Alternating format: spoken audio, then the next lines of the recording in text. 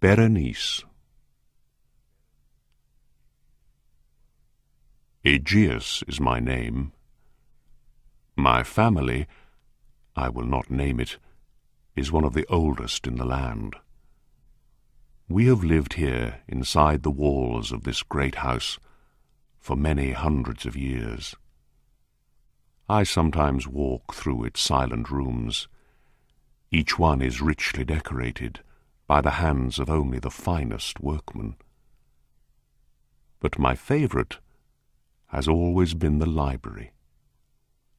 It is here among books that I have always spent most of my time. My mother died in the library. I was born here. Yes, the world heard my first cries here, and these walls, the books that stand along them, are among the first things I can remember in my life. I was born here in this room, but my life did not begin here. I know I lived another life before the one I am living now. I can remember another time, like a dream without shape or body, a world of eyes, sweet sad sounds, and silent shadows. I woke up from that long night. My eyes opened, and I saw the light of day again, here, in this room full of thoughts and dreams. As a child, I spent my days reading in this library, and my young days dreaming here. The years passed. I grew up without noticing it, and soon I found that I was no longer young. I was already in the middle of my life, and I was still living here in the house of my fathers. I almost never left the house, and I left the library less and less. And so slowly, the real world, life in the world outside these walls, began to seem like a dream to me. The wild ideas, the dreams inside my head were my real world. They were my whole life. Berenice and I were cousins. She and I grew up together here in this house, but we grew so differently. I was the weak one, so often sick, always lost in my dark and heavy thoughts. She was the strong, healthy one, always so full of life, always shining like a bright new sun. She ran over the hills under the great blue sky, while I studied in the library. I lived inside the walls of my mind, fighting with the most difficult and painful ideas. She walked quickly and happily through life, never thinking of the shadows around her. I watched our young years flying away on the silent wings of time. Berenice never thought of tomorrow. She lived only for the day. Berenice. I call out her name, Berenice, and 1,000 sweet voices answer me from the past. I can see her clearly now, as she was in her early days of beauty and light. I see her, and then suddenly all is darkness, mystery and fear. Her bright young days ended when an illness, a terrible illness, came down on her like a sudden storm. I watched the dark cloud pass over her. I saw it change her body and mind completely. The cloud came and went, leaving someone I did not know. Who was this sad person I saw now? Where was my Berenice, the Berenice I once knew? This first illness caused several other illnesses to follow. One of these was a very unusual type of epilepsy. This epilepsy always came suddenly, without warning. Suddenly her mind stopped working. She fell to the ground, red in the face, shaking all over, making strange sounds, her eyes not seeing any more. The epilepsy often ended with her going into a kind of very deep sleep. Sometimes this sleep was so deep that it was difficult to tell if she was dead or not. Often she woke up from the sleep as suddenly as the epilepsy began. She would just get up again as if nothing was wrong. It was during this time that my illness began to get worse. I felt it growing stronger day by day. I knew I could do nothing to stop it. And soon, like Berenice, my illness changed my life completely. It was not my body that was sick. It was my mind. It was an illness of the mind. I can only describe it as a type of monomania. I often lost myself for hours, deep in thought about something so unimportant that it seemed funny afterwards. But I am afraid it may be impossible to describe how fully I could lose myself in the useless study of even the simplest or most ordinary object. I could sit for hours looking at one letter of a word on a page. I could stay for most of a summer's day watching a shadow on the floor. I could sit without taking my eyes off a wood fire in winter until it burnt away to nothing. I could sit for a whole night dreaming about the sweet smell of a flower. I often repeated a single word again and again for hours until the sound of it had no more meaning for me. When I did these things, I always lost all idea of myself, all idea of time, of movement, even of being alive. There must be no mistake. You must understand that this monomania was not a kind of dreaming. Dreaming is completely different. The dreamer, I am talking about the dreamer who is awake, not asleep, needs and uses the mind to build his dream. Also, the dreamer nearly always forgets the thought or idea or object that began his dream. But with me, the object that began the journey into deepest thought always stayed in my mind. The object was always there at the center of my thinking. It was the center of everything. It was both the subject and the object of my thoughts.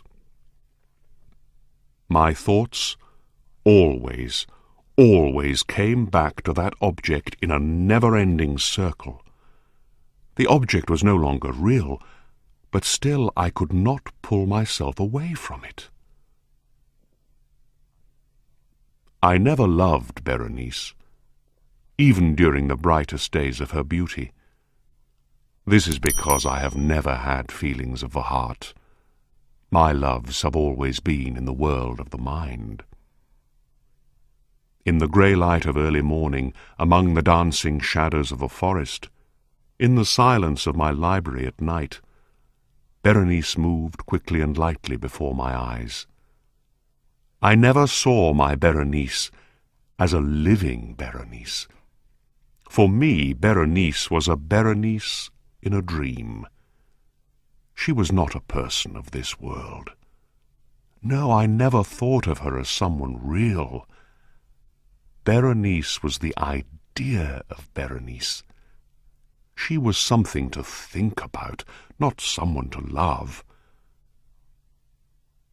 And so why did I feel differently after her illness? Why, when she was so terribly and sadly changed, did I shake and go white when she came near me? Because I saw the terrible waste of that sweet and loving person. Because now there was nothing left of the Berenice I once knew. It is true, I never loved her, but I knew she always loved me, deeply. And so one day, because I felt so sorry for her, I had a stupid and evil idea. I asked her to marry me.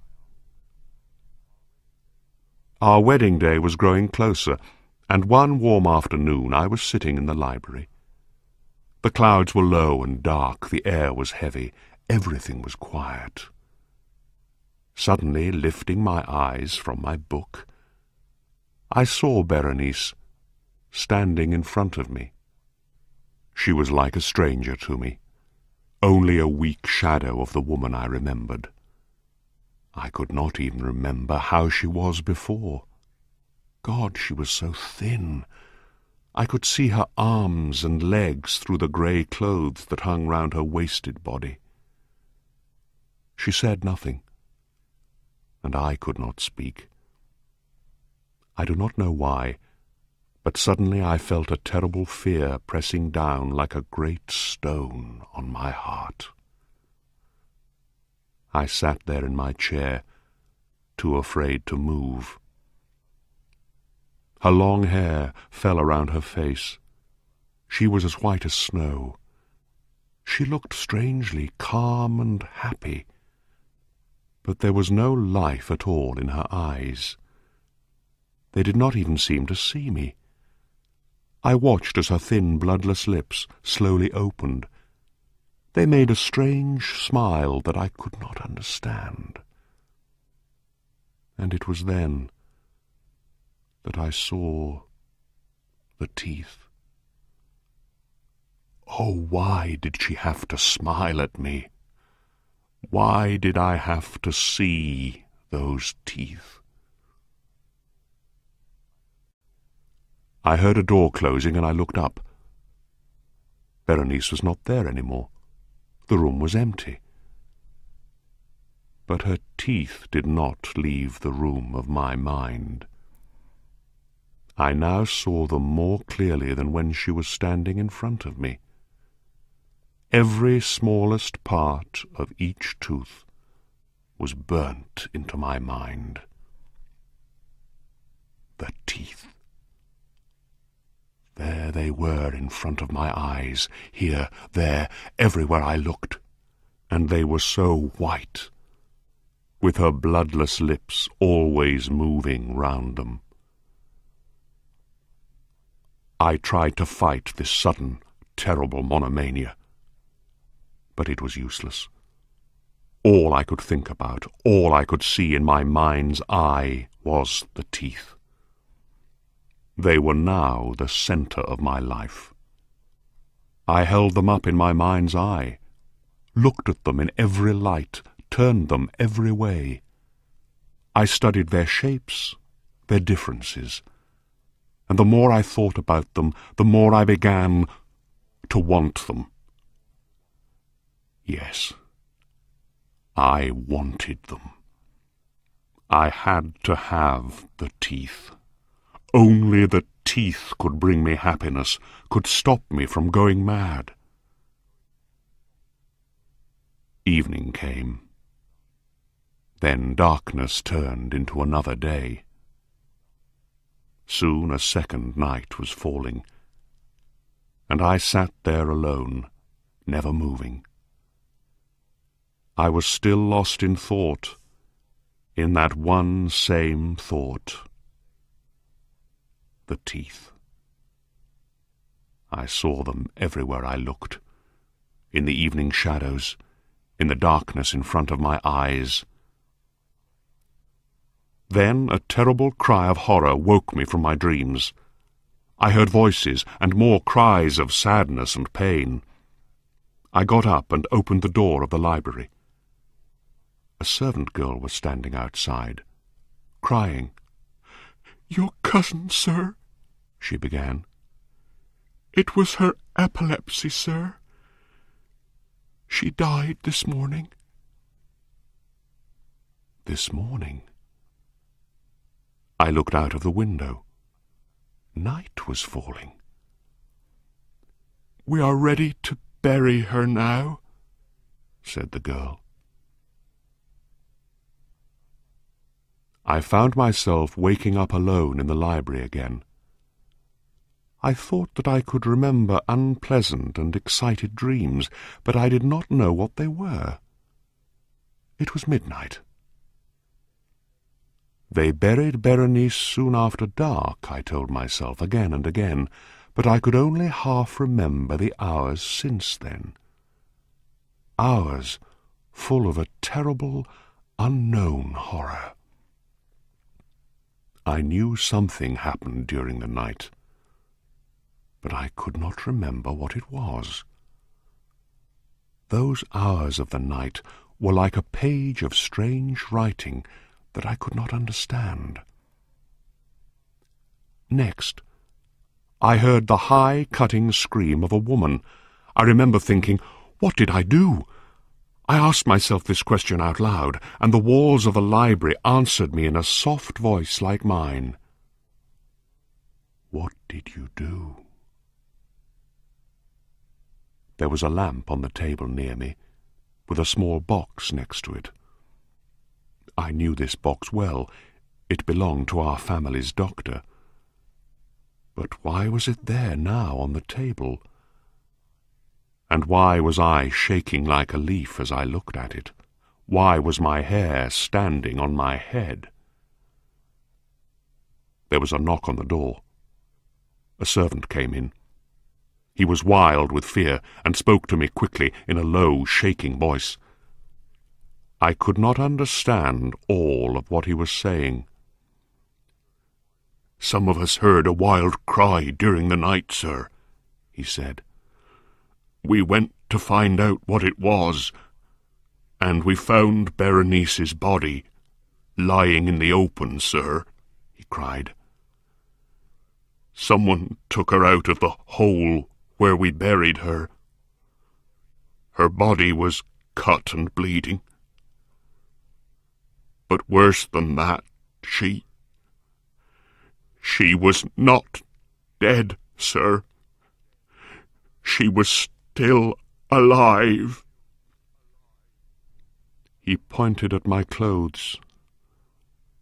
There was blood all over them. I said nothing. He took my hand. I saw cuts and dried blood on it.